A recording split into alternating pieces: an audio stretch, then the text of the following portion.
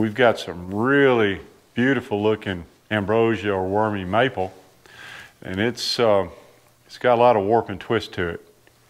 Our big planer can normally take that out with no trouble, but sometimes it takes a little bit extra. So we have to come over here to our big 20-inch facer, our SCMI F520 Nova, to do some hardcore board flattening.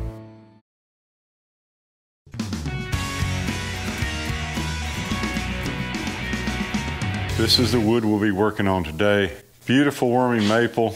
You can see how when we originally did a hit or miss plane on it, you can see where there's a lot of miss. You can see it's got a little rock and roll. 1/4 of an inch, 3/8 of an inch. There's no way I would want to risk that going through the planer and left.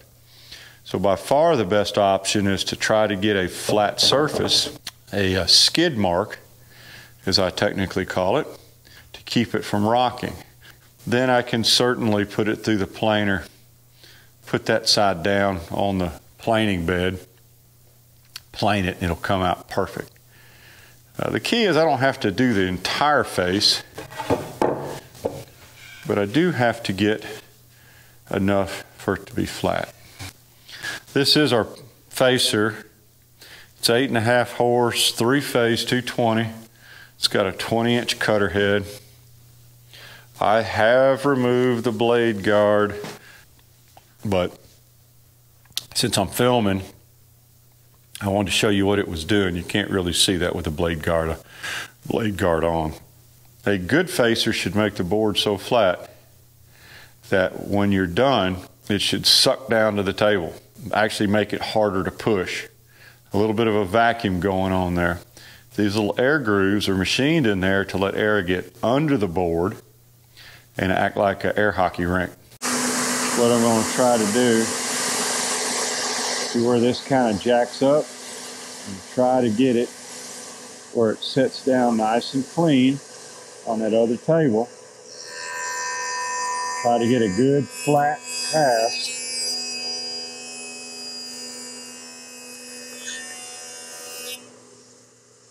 Now you can see how it's a lot more stable. This one pass did that. Put this away and we'll grab another one now.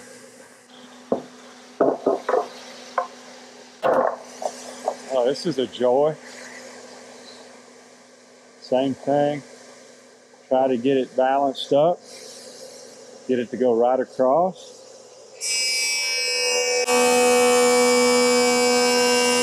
Get it to hit.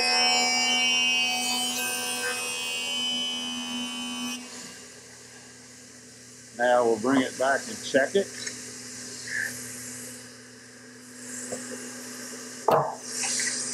Look at that. It's that flat, that quick.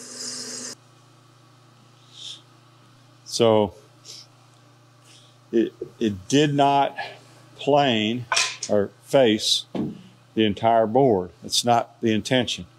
You can see right here it missed completely. But it did give me a nice, clean, steady reference face right here. This is flat. That means when I put this in the planer, it's got a flat face to run on.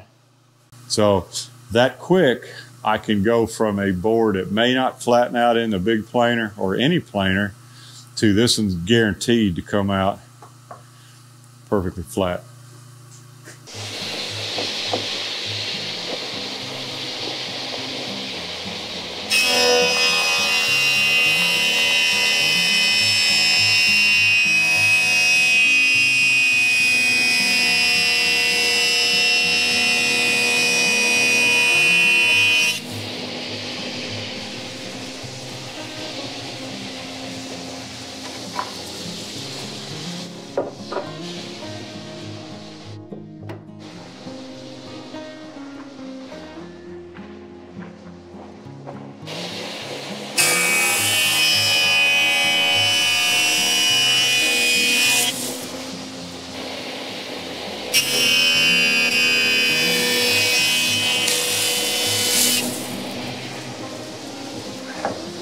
real quick. Pretty flat.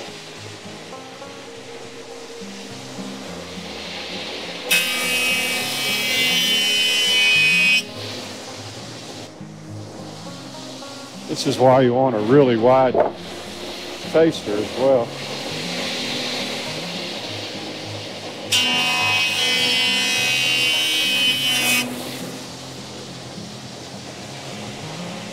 Notice how just one little pass gets a good face on it. It's not plain. This is plain.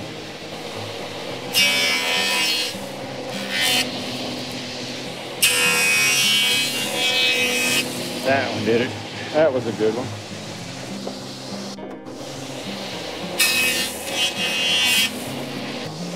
Ooh, this is ugly.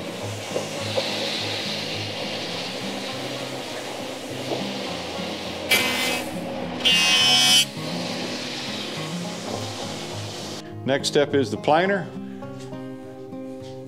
And Chips, he likes to be where the action is. So he moved up here to the forklift.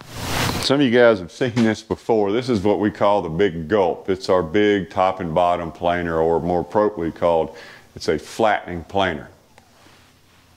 What we do is we feed boards in on this side. They will travel just like on a hand facer until it gets to this head. Then it will face off the bottom of the board. Then it will travel down to this cutter head, and this takes off the top. The reason we hand faced those boards originally is because they had a lot of wobble to them, and I couldn't guarantee that they were going to sit flat on this bed as it initially feeds through, and the last thing I want to do is have it rock. Because if it rocks a little bit, this thing's going to take it off, but it may come out looking like a boat propeller. In case you're wondering, it's a 3-phase, 460 volt, around 60 horsepower. This thing will take 1/4 of an inch off per side of a board. Considering it's doing a top and a bottom, that's a 1/2 inch of wood removed per pass.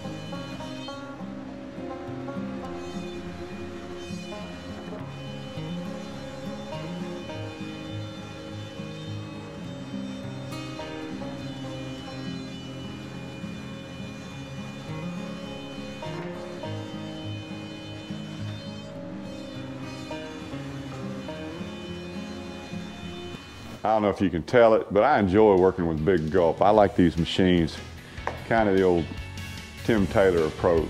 More horsepower, more fun, let the big dog eat. Oh, what a beautiful sunset.